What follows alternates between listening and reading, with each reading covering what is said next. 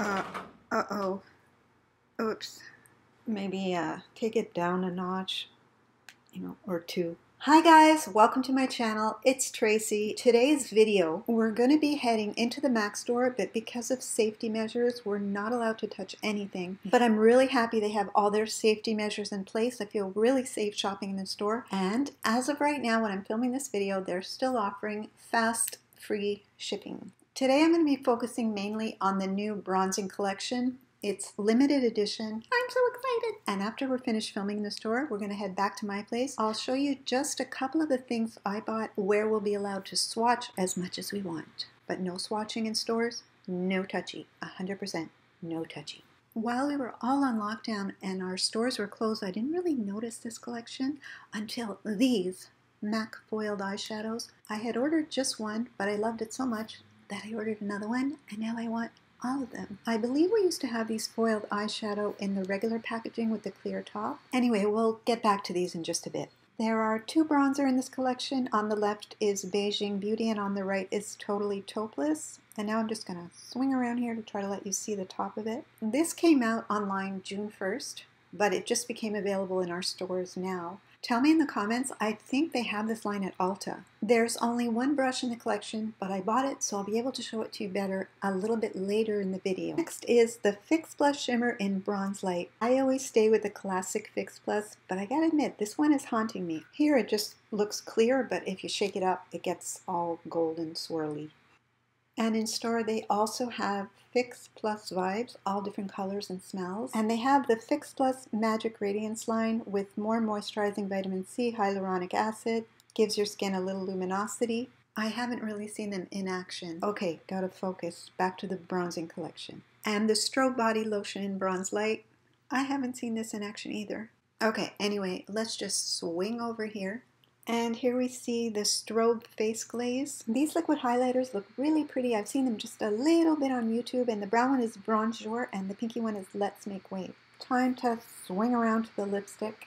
It's pretty hard to see them with the cap, so let's just get a little help. The packaging is beautiful and the shades look really pretty. This is the best that I can do right now. And there are 4 lip glosses.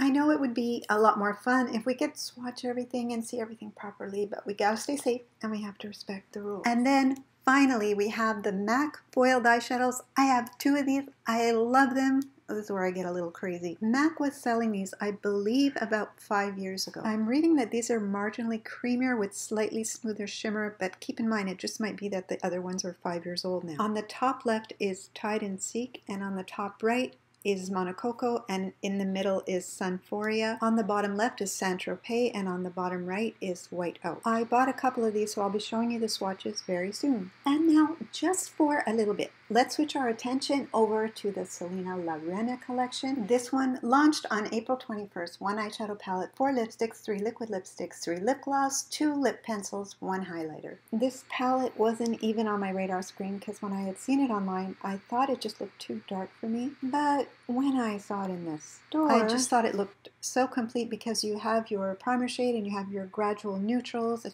pop of color, some shimmer. The packaging is beautiful. Perfect size, nice mirror, so it'll be pretty good for travel if we ever go on a trip again. Bottom Monococo and top Saint-Tropez. Left Monococo and right Saint-Tropez.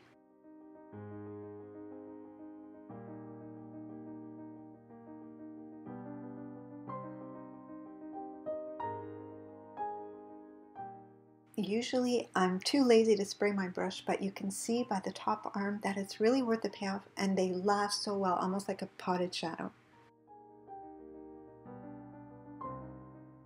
This is the 143 SES Medium Face Fan Brush. I love using it for bronzer because it's more precise. It's very, very soft, and even though it's dark bristles, it's a synthetic brush. And aren't we happy about that? Everything I showed you today is limited edition and it's starting to sell out, so if you're interested, check into it. Let me know if you plan to get any of these or if you already have them, especially if you have the ones that I can't find online. I would really love to see how they look.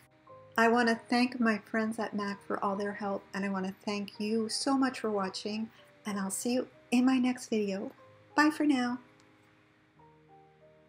Whenever I say that, she hears me and she knows I'm going to edit after. And she goes to my computer and she sits on it, so I can't get any work done. Whiskey. Bye, guys.